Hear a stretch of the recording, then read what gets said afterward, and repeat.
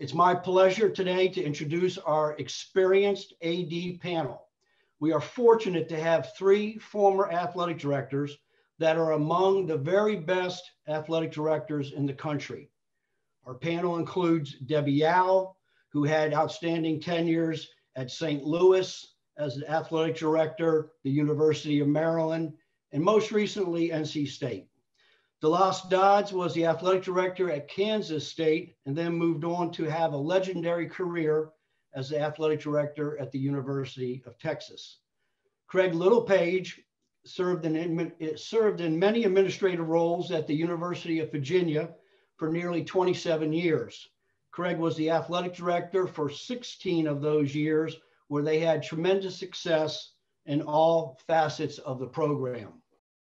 The interesting common thread among Debbie, DeLoss, and Craig, they all started out as coaches and then moved into administration. The first question that I'm going to ask our panelists is, in a fairly concise manner, what was the career path prior to becoming an athletic director? Debbie, let's start with you. Good morning to everyone. First of all, the only thing I want to say about the career path is that I didn't mean to become an athletic director, because at the point in time where I did, women weren't.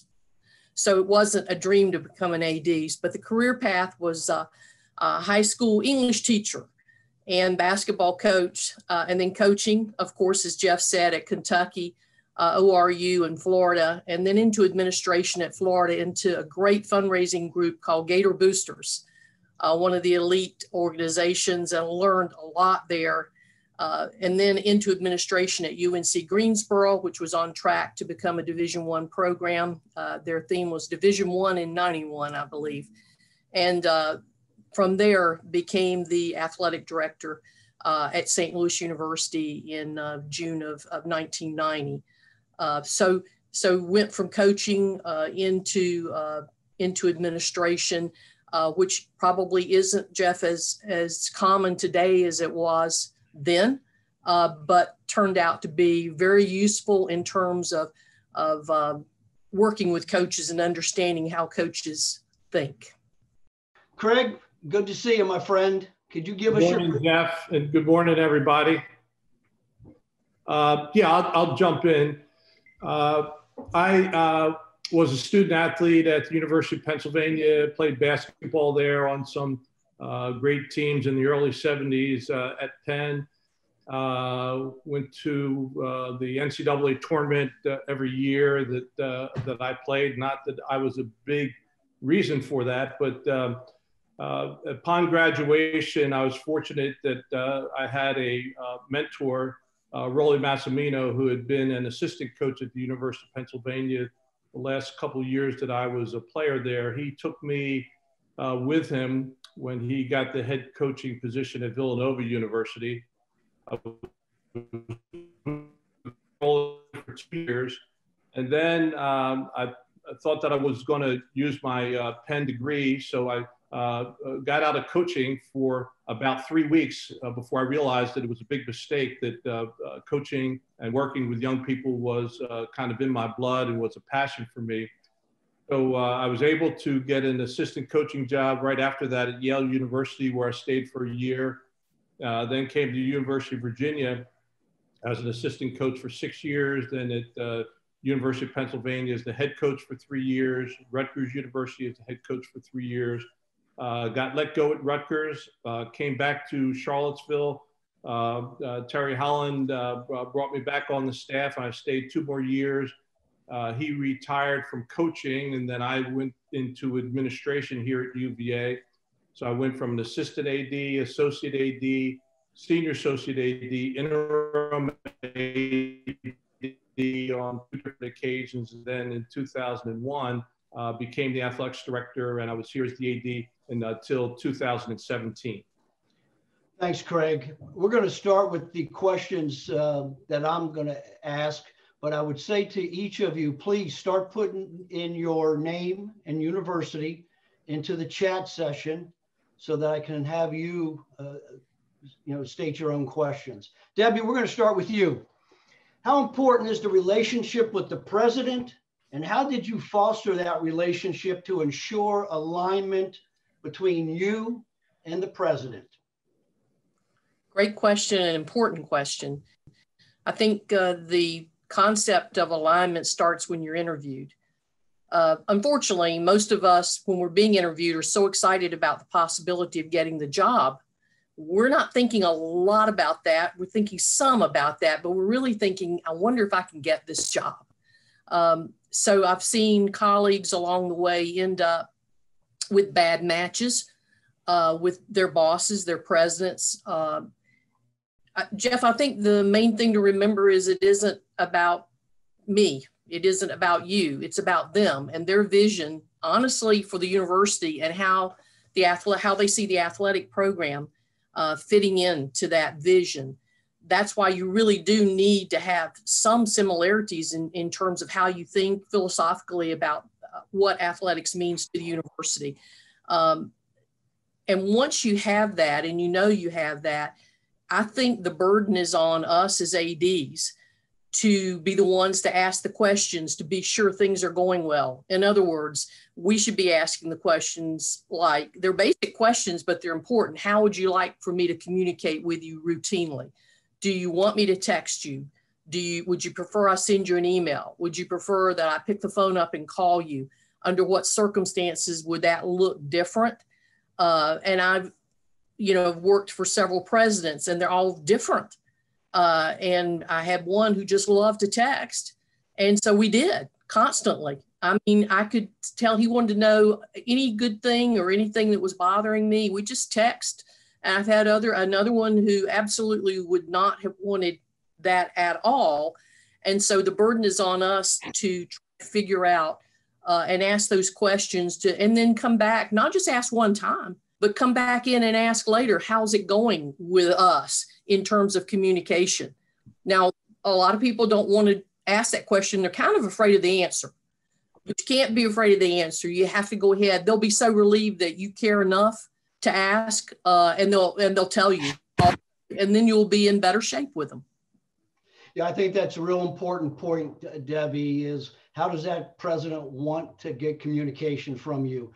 I had one president who I talked to 5 out of 7 days on the phone, and I had another president that he didn't care about the phone. It was texting every day, every night, after every game. So good insight. Thank you. Hey, Craig, I want to ask you about what you look for in coaching candidates and the importance of finding the right fit for your respective university.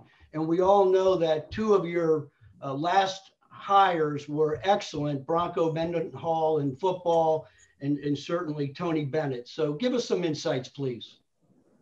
Well, thank you for the question, Jeff. And let me first say that I agree with everything that Debbie had to say about that relationship. And I think that the relationship between a director of athletics and a university president is probably the thing that's going to make or break one's success in the role. Obviously, you need to have competitive success and abide by the rules.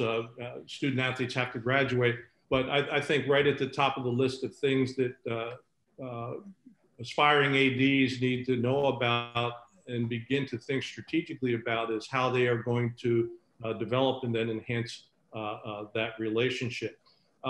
Jeff, as it relates to great coaches, we were very fortunate in the 16 years I was the director of athletics to hire some great coaches, and even beyond Bronco Mendenhall and Tony Bennett, we hired Brian O'Connor as our head baseball coach, and he won a College World Series not too long ago, and he's one of the outstanding baseball coaches in the country, and has gone to a number of College World Series. Brian Bolin was our head tennis coach, and I can't even count the number of national championships, ACC championships that he won, but he also has an ACC record of, I think it's like 150 consecutive wins against ACC competition over the course of his career.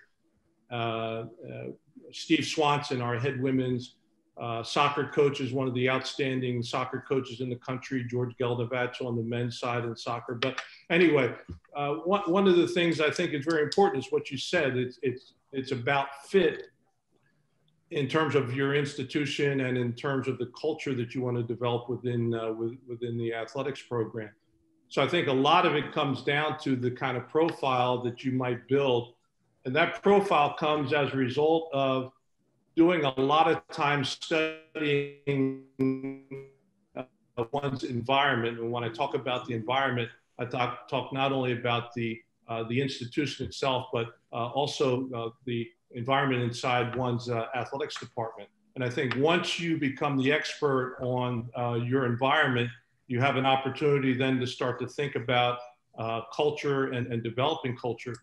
And then as it relates to actually picking people, I think that the right fit comes as a result of the kinds of things that you do in an interview context, and making sure, Debbie talked about alignment with your president, making sure that the values, the types of things that you're going to emphasize as far as your program is concerned are a big part of the interview process, so that the expectations can be very clearly established over the course of that person's time. I also found that the people that are going to be top performers, they have a lot of common traits in terms of integrity, in terms of collegiality, professionalism, respect for education, et cetera, et cetera.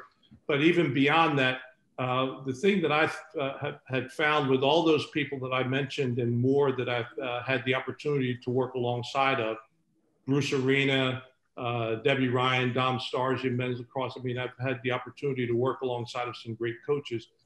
The really good ones want to be held accountable. They want to have high goals and achievements and expectations. And as I said before, they're not afraid to be held accountable for results. And the people that we brought to the University of Virginia during the 16 years I was the athletics director, and before that an associate, et cetera, were all people that had very clear visions about what could be done at the University of Virginia. And then all they wanted to know was how they could help me as an athletics director, how they could help the department, as well as how all that connected with the greater vision that our presidents had for the University of Virginia. So those are the thoughts that I would have on how we were able to pick great people that performed at a very high level at the University of Virginia. Thanks, Craig. Debbie and Craig, for our aspiring ADs, and back on communications for a minute, would you both agree that when bad news is coming down the pike, that the first person you need to inform is the president, so that he doesn't hear from somebody else? What's your take on that, Debbie? Can't get to him or her quickly enough. Prefer under those circumstances to deliver that message in person. It might not be possible, but would prefer to do that in person, because as part of that, there's going to be a discussion about what's next. And it's always a good idea, if you're going to deliver bad news to your boss, that you have some idea of what you think you should do. You can offer an alternative for discussion. Depending on how serious the issue is, I wouldn't suggest going in and saying, this has happened and this is what we're going to do. It's just a matter of wording. This is what I think might be the best course of action for us to take, or more prudent course of action. Exercising some common sense in how you approach it. Thanks, Debbie. I appreciate that. Hey, Debbie, let me ask you this. How did you professionally develop your staff and prepare them for the next job, whether it was in your department or at another university? Well, I really enjoy expanding duties. So I think that prepares them better than anything else you can do. Obviously, ongoing education through NACTA or Lead One or wherever matters. And there certainly is a place for that, but I'm not as big on that as a number of ADs are. I think it's okay, but I've had senior staff say, I want to go to these two. And I would say, pick one. Pick the one that you really think is going to be valuable. And the rest of the time, let's stay home and take care of, whether it was Maryland or NC State, because there's a lot of work to do. But I have found, Jeff, that expanding people's duties is so appreciated and gives them that opportunity to do something new, something fresh, to learn something, and they get it on that resume and they know they're helping themselves and getting ready for the next step. Thank you. Craig, you must have been looking in the crystal ball, because the second question I was going to ask you about was culture. How important is culture in the athletic department? How did you establish and reinforce that culture through your leadership and communication? Well, I talked earlier about understanding one's environment.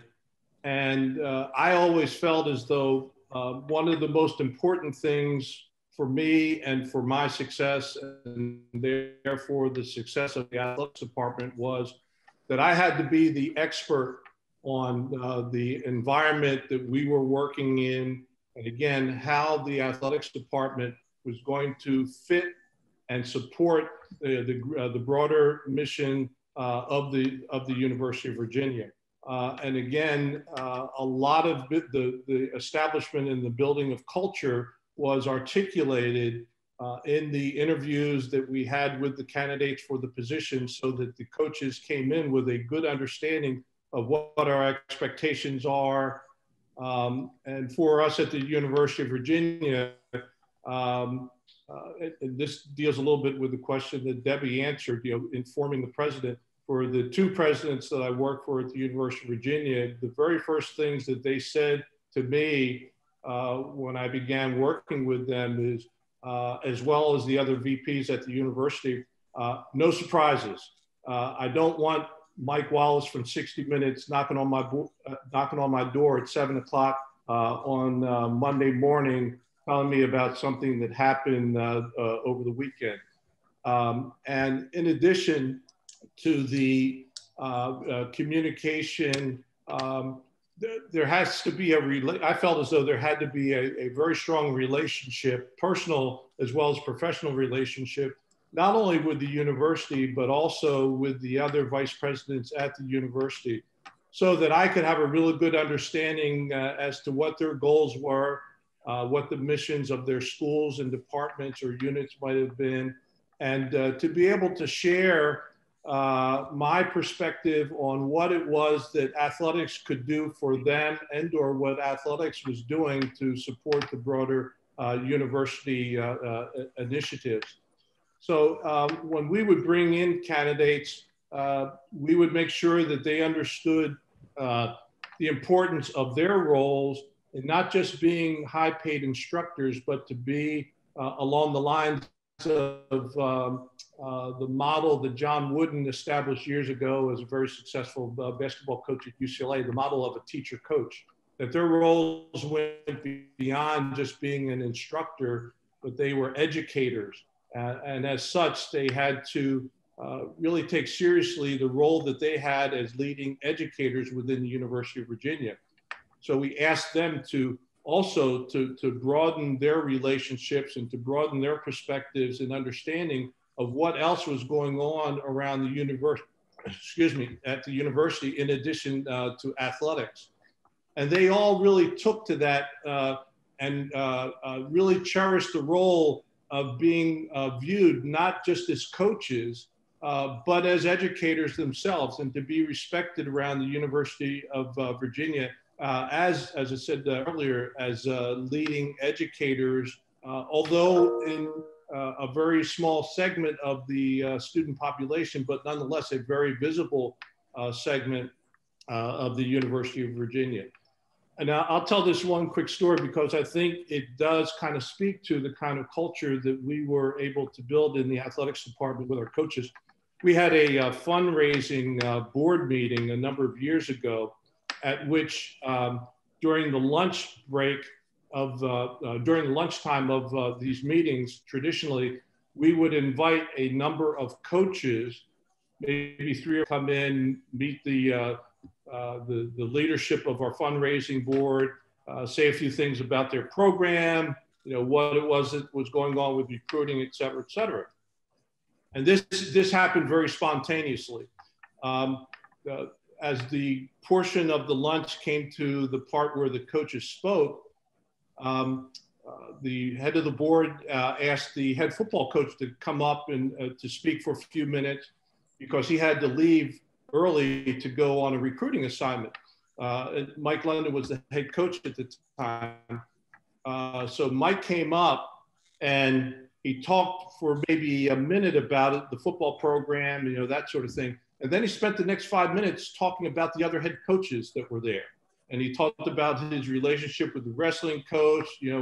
I have a daughter that plays, soccer, I think it was. And, got to know Steve Swanson as a result of, the love that my family has for soccer, et cetera, et cetera. And then he left.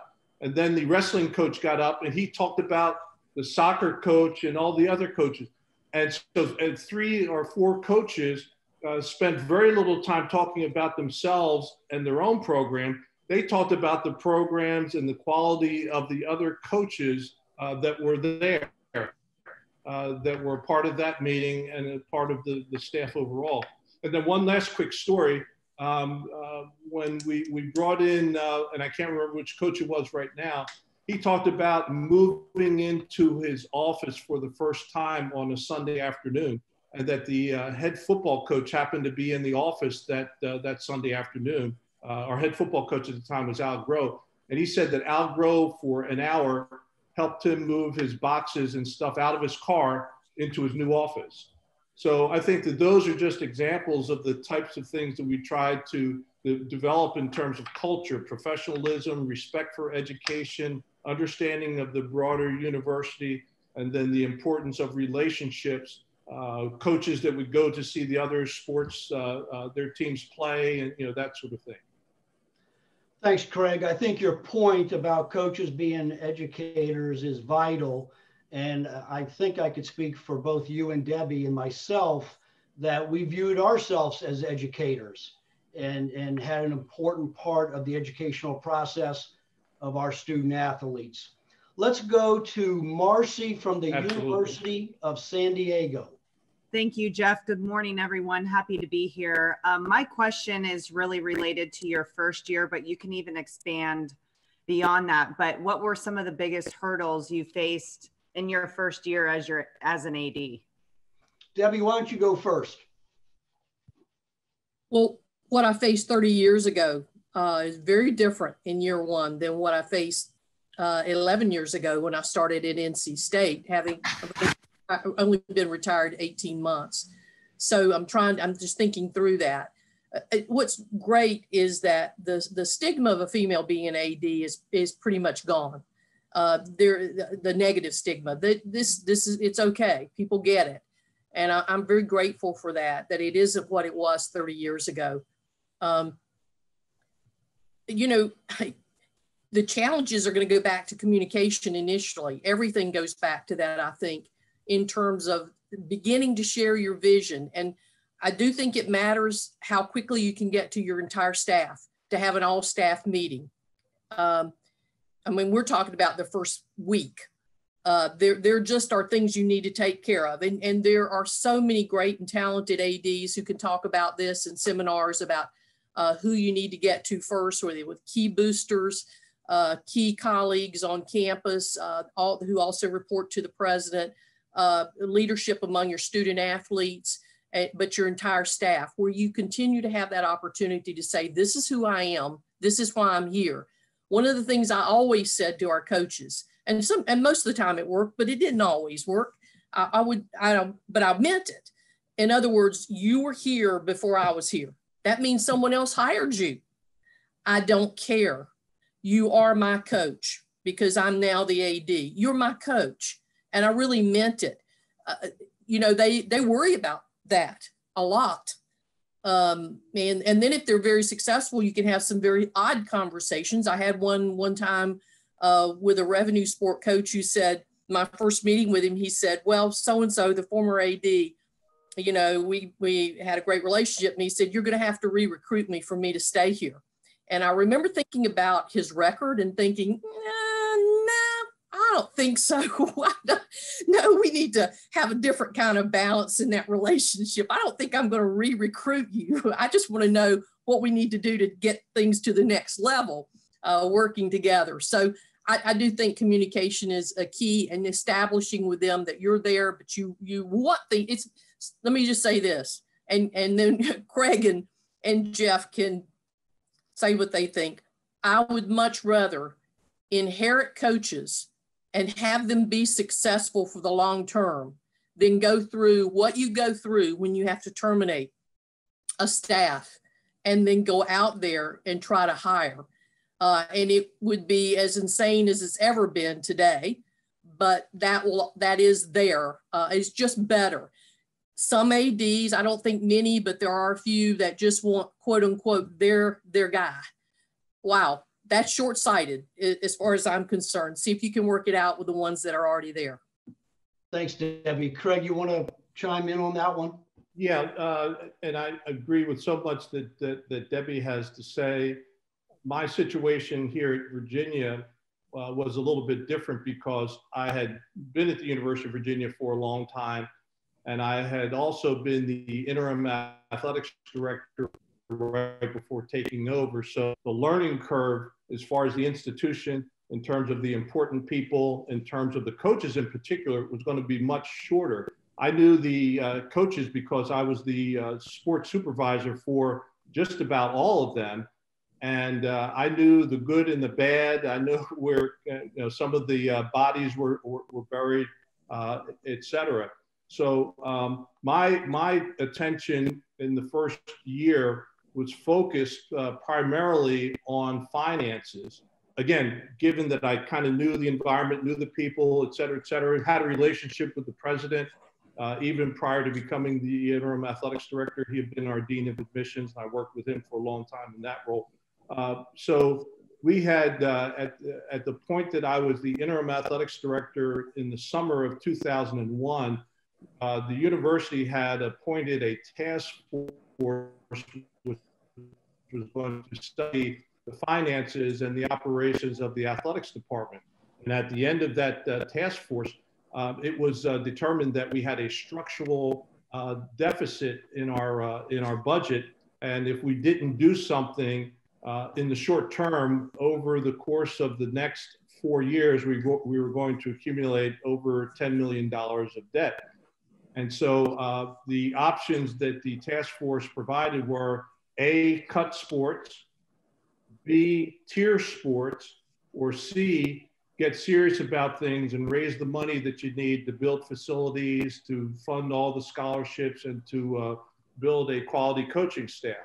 The Board of Visitors at the university spoke very clearly that they were not going to allow us to cut any sports, that we were going to continue to sponsor 25 sports.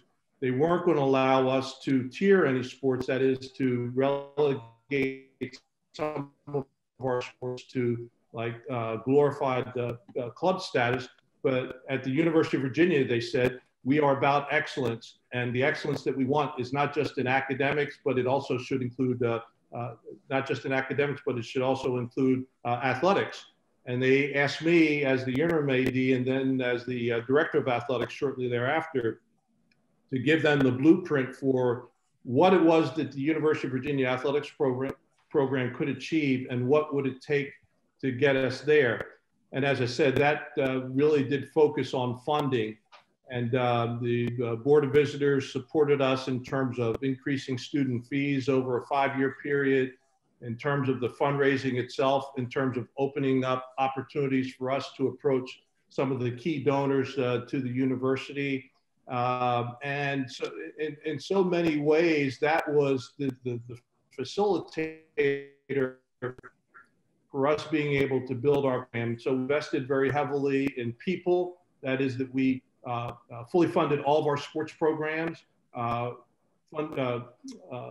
Funding people, or investing in people, also meant that we were going to provide full staffing for all of our sports. Prior to the task force, we had some of our head coaches that were part-time, and certainly a lot of assistant coaches that were part-time.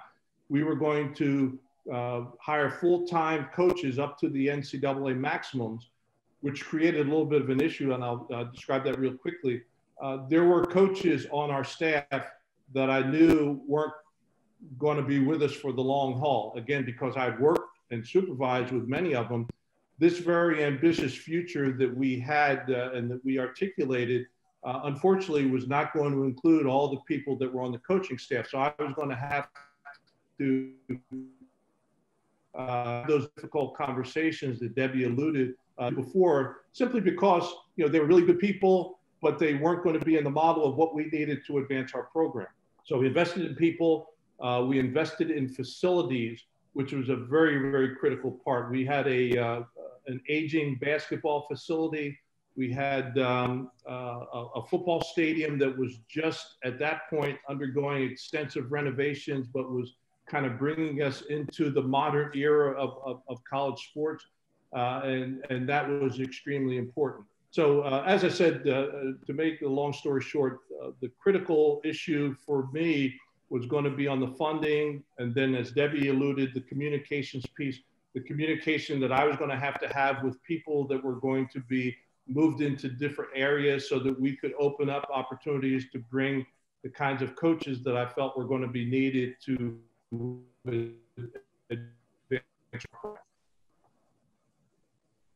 Thanks, Craig. Also, it's interesting when you're an athletic director coming into a new school as opposed to being an internal candidate.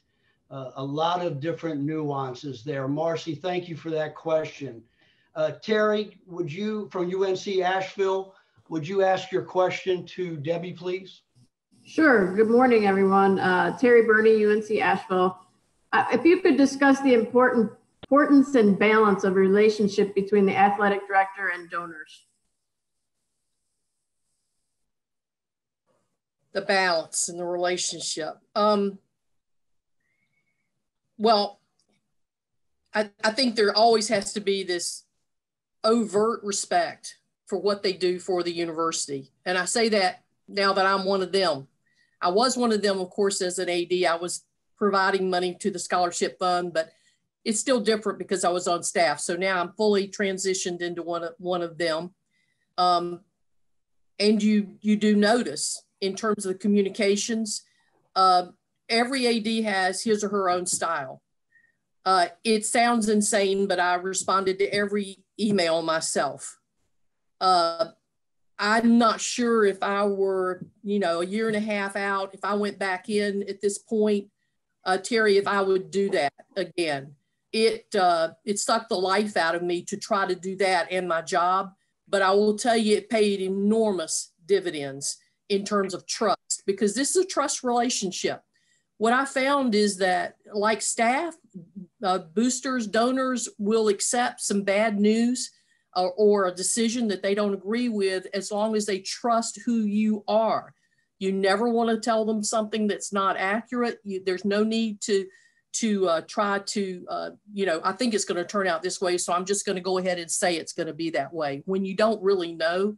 So I think that respect is foundational, but I also think that there have to be some boundaries. That's, if they trust you, they'll accept the boundaries. I had a donor who was on our fundraising board at NC State in the Wolfpack Club on the board. And my very first year, he said, "You are a pushy AD." And we would tease about it. And I would say, you wouldn't say that to a guy. You would not say that to a guy. And it just became a joke between the two of us. And he ended up we had this mutual respect, so that 9 years later when I left, that was one of the last things he said to me is, "You're such a pushy AD." And I knew it was a term of affection because he understood, you're not going to tell me who to hire. You're not going to, you can talk to me about it all you want to. I know you really care. So it's all grounded in respect. When you have self-confidence in your ability, and you feel like your staff, your senior staff especially, is really well prepared, because I leaned on them so heavily. Michael Lippitz, Chris Boyer, I had some great staff who worked with me at Maryland who also transitioned to NC State. So if you work with someone 18 years or 12 years, you have a lot. I mean, it makes all the difference in the world. But I do think this is a trust relationship, and you.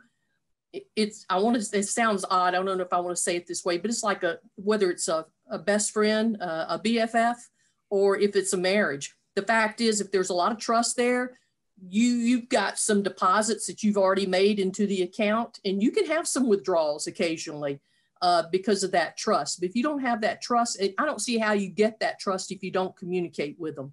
Some ADs will, do letters to the larger group.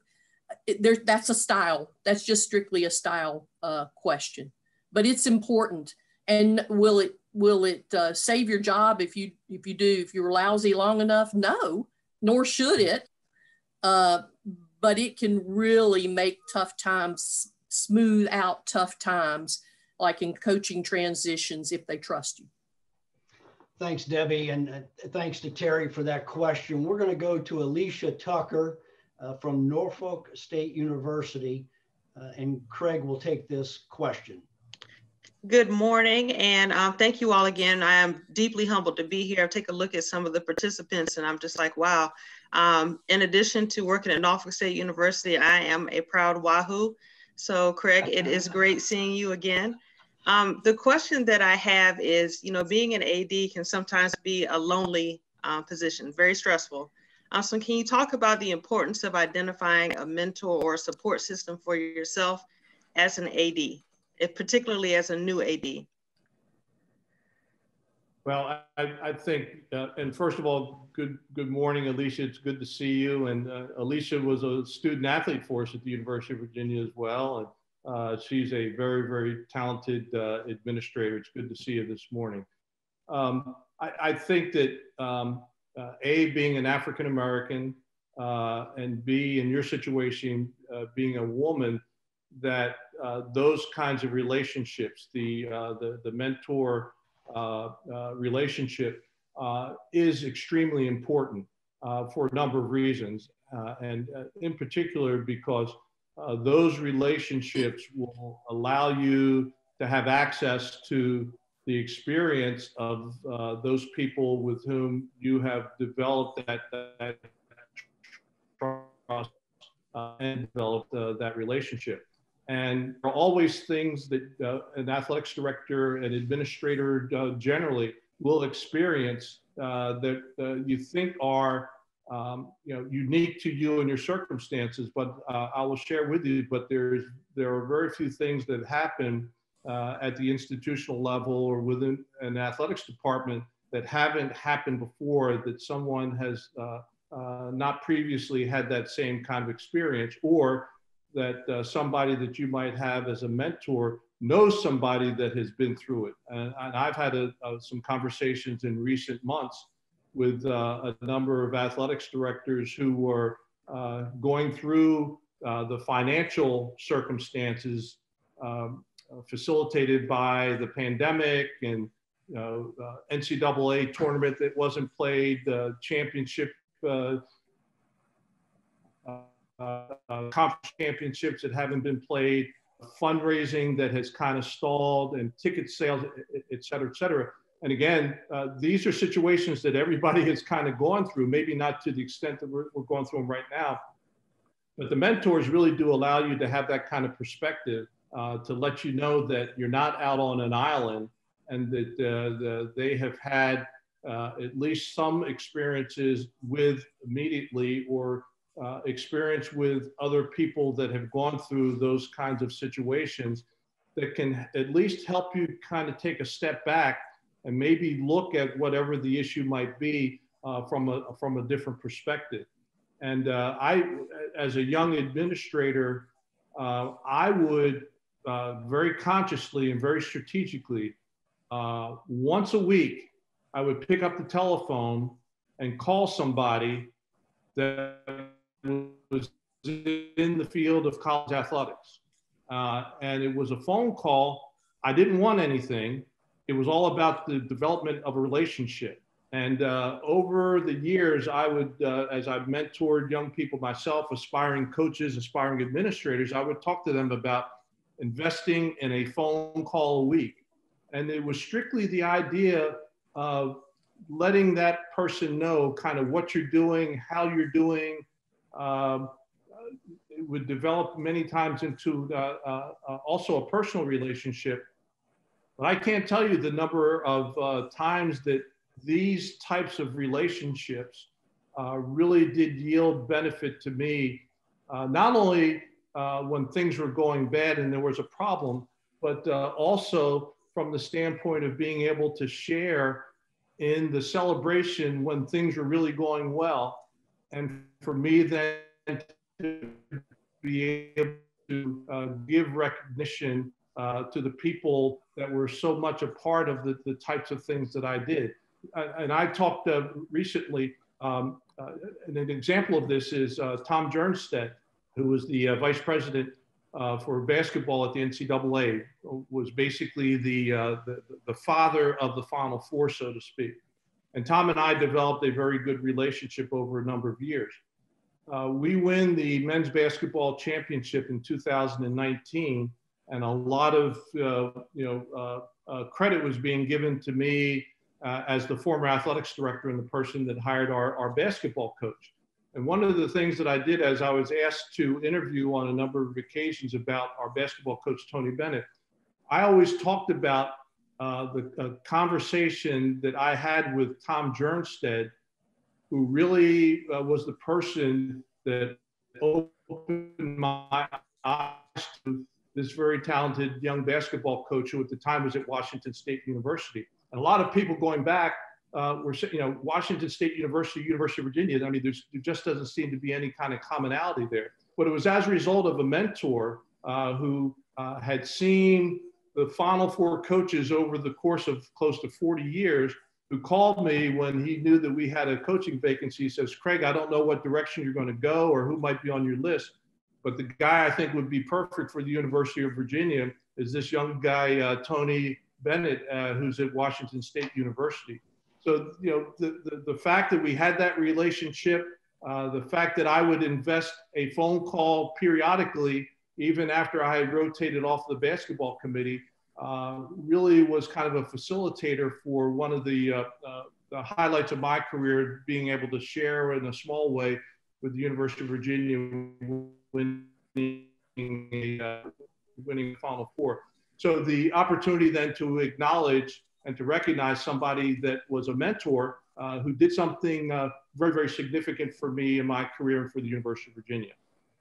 Thanks, Craig. Alicia, it's a great question about mentors when you're an AD, but it's also important to have mentors as aspiring ADs.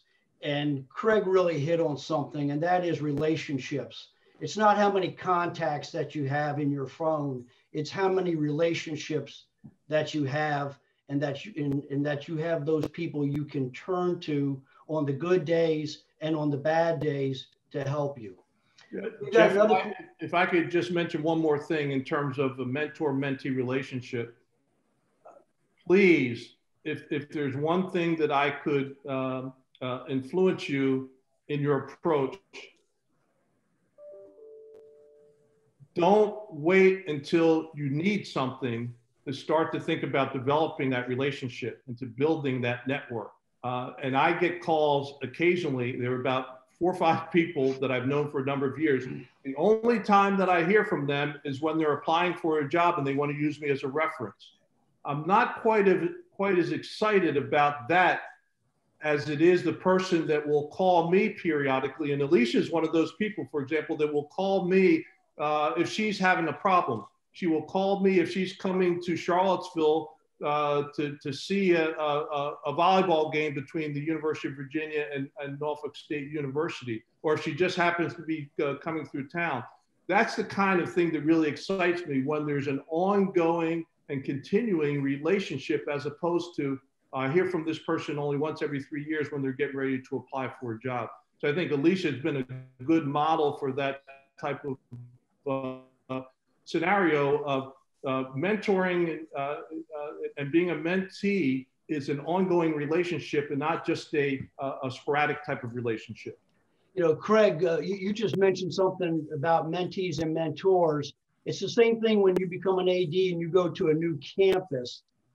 Go and meet the vice presidents, go and meet the deans as part of your entree to the campus. Don't wait till there's a situation that you have to engage a VP or engage a dean. Be proactive in that relationship. Yep. Correct. Thanks, Paul. Can I jump in just one more time, Jeff? Yep. I do an exercise with aspiring administrators at NACDA and other times when I've done professional development. And the exercise is this. I ask the attendees, and these could be associate, senior associate, executive associate ADs, get a piece of paper. I ask them to write down the numbers 1 through 10 vertically. And then we go through the exercise. Okay, what is the name of the university president? 2, what is the name of the dean of the College of Arts and Sciences? 3, what is the name of the vice president for development at the university?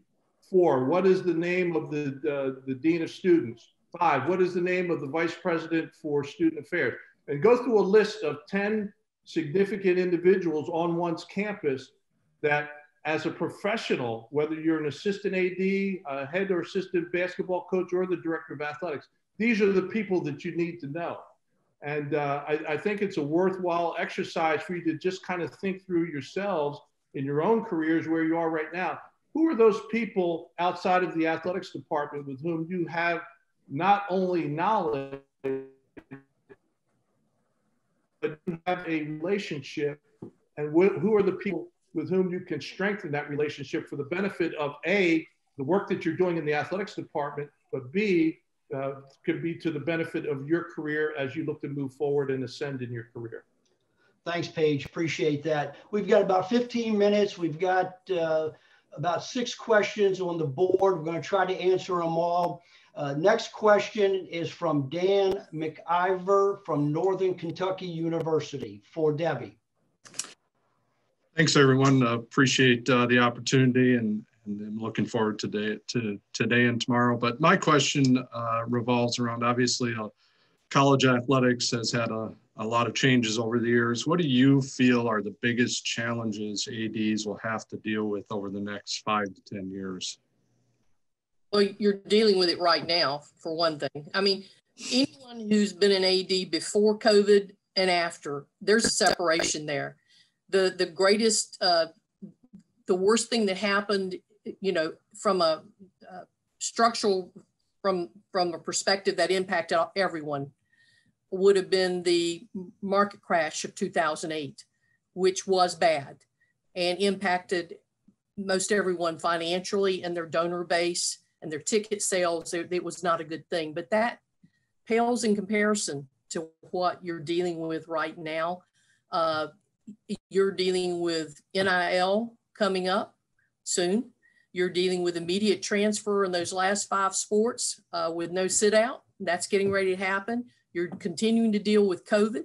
You're dealing with how you even seat people at a game. So our governor says 7%. You could have 7%. So they've worked it out. They know. And Saturday, there'll be 7% of the total capacity will show up. You're dealing with things now in COVID's case, which I consider to be unique since it didn't happen since 1918, or I think it was 1918. But the NIL is gonna be huge change, as you know. And some questions don't change, and some issues don't change. So the 2 things I always dealt with, primarily, if you looked at a single day, either dealing with something related to personnel or something related to finance, and Craig made a mention of finance earlier, those 2 things never change. Now, you might have a compliance issue at some point in time, but it's not a day-to-day thing. I really believe day-to-day, I always either dealt with personnel or finance in one way or another. And those things are going to continue because, you know, people move in our enterprise. They move for different title, they move a better title, they move for a different scope of duties, they move for more money, they move for all kinds of reasons. And as an AD, trying to keep your best people becomes a very important. You've invested a lot of time in certain individuals, and you won't keep them all, and it'll make you angry too. I'll let Craig might have a word. I mean, I've had some times where I would just think, I cannot believe that person left us after what we have been through together. And, you know, this is an interesting dynamic. I've mentioned the word trust earlier, and that's part of it. When we hire people, I always met every 6 months. I would meet with new hires, have lunch with them. I had an outline. My right hand, Michael Lippitz, would be there with me. And we would talk about what we can do for you, but what we expect from you. And one of the things I always said we expect from you is that you don't fly the coop in 2 years. You got to at least get 4 years in here. Show us that you can do something. It'll take you 1.5 years to figure out where your parking spot is and what key to use if you're still using keys. I mean, really, just don't be so fast, so quick to climb the ladder of success in your career that you're going to jump at the next best thing or what looks like it will be the next best thing. So I think those things will continue. Thanks, Debbie. We're going to go to Mike Broker from Marquette, and we're going to direct this question to Doc Sander. We're going to get him involved in the process here. All right. Thanks, Jeff. Like Jeff said, Mike Broker from Marquette, and I want to thank everyone for taking the time to do this. My question is, our president talks about the triple crisis we're facing right now is social, economic, and health. And my question is really around decision-making and your decision-making as a leader in the process by which you made decisions during a crisis. Was it different? Did it change because of the urgency and the magnitude around some of the decisions that were being made? Yeah, I mean, you guys clearly, like Debbie said, are facing, an incredible challenge. But I think, you have to really establish what your priorities are. And I think that's what you live by. What are your priorities? Student athlete welfare, success on the field or the court, graduating students, your ability to expose the brand of your institution. I think you have to develop those priorities and basically what your core value system is.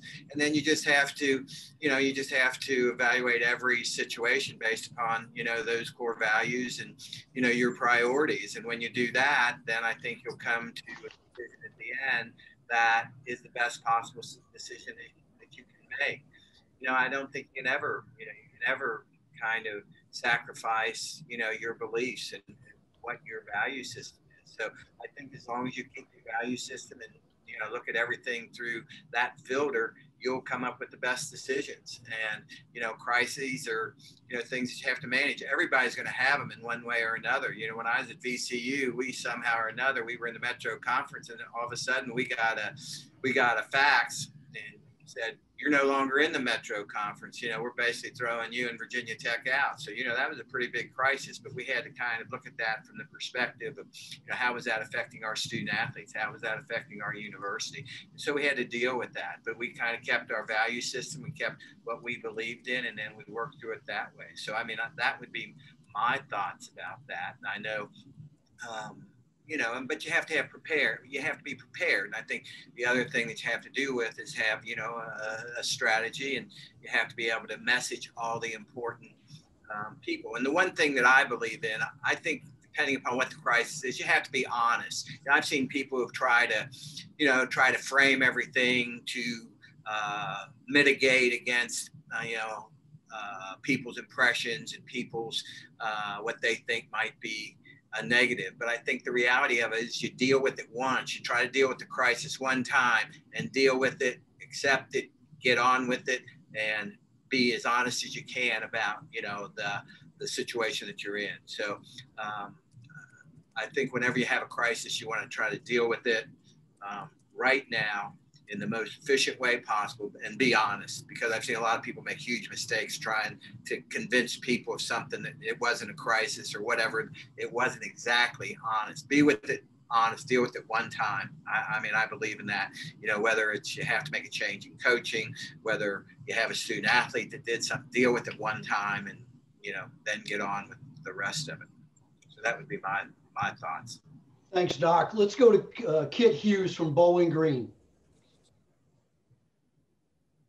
Sure. Thanks, Jeff. And like everybody else has said, just really appreciate you all having us on this. This is fantastic and a great opportunity. So thank you very much. You know, part of my question is something that Coach Yow already had touched upon, just related to, working with staff very quickly to set expectations. My question for the group is, as a first-time athletic director, how you fast track that buy-in and trust with the staff that you inherit. Many with a long history at the university, and some potentially even were interested in the job themselves.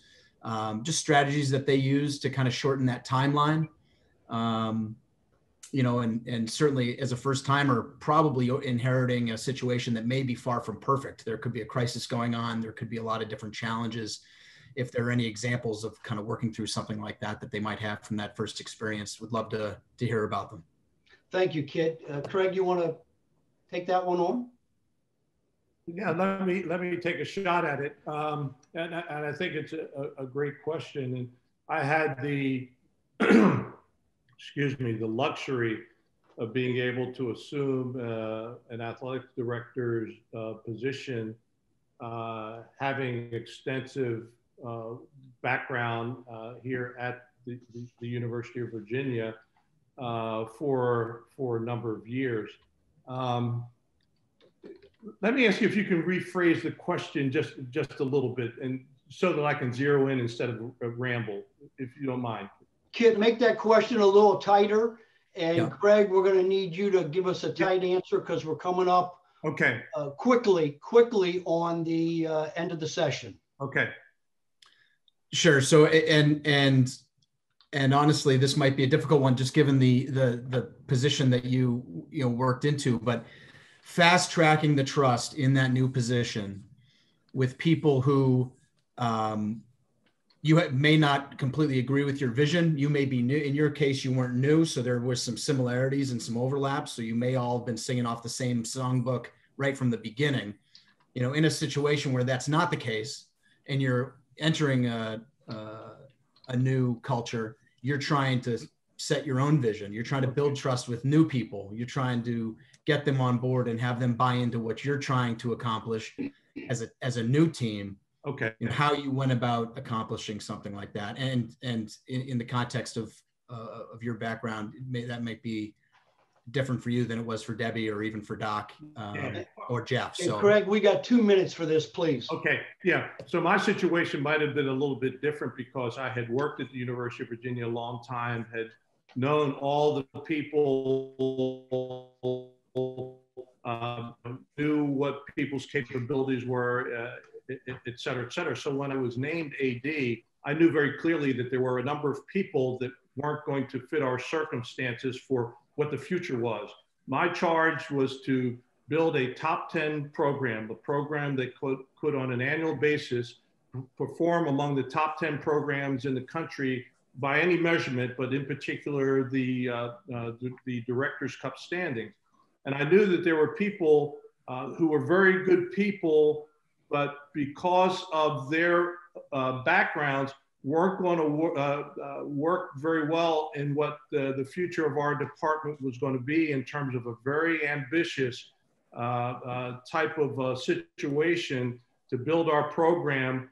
But the foundation of that program was going to be in bringing the right people on board, bringing those right people, and they're going to approach things a little bit differently than what they had done previously. So again, my circumstances were just a little bit different from that regard. But I did have the opportunity, based on the relationship that I had built with all those staff people, I did have the opportunity to have those candid conversations, and people trusted me in terms of what it was that I was saying, even when the message was not a very positive one, that they were not going to have a future in their current roles with what we were doing at the University of Virginia. But the fact that I was having those conversations, that I was honest with them, that I wasn't stringing them along, that I was able to demonstrate for them that I had their futures in mind, because with every person that was going to move to a different area, I had a game plan for what it was that they would be able to do to help our program, although maybe not in the current roles that they had, but that kind of open communication with people, letting them know what the vision was for the future and why it was that I felt as though we needed something different in the position that they occupied. But you know, just having those open conversations, sharing the vision, sharing what our president was expecting of me, and why it was that we were going to be making a fundamental shift in the way that we were approaching our business at the University of Virginia in athletics. Thanks, Craig. Thanks so much. Thanks to all the aspiring ADs for being here and investing in your careers so that you can better serve your student athletes, coaches, and staffs. Special thanks to Doc Sanders, and most importantly, special thanks to my colleagues, Coach Littlepage and Coach Yow. Thank you all very much.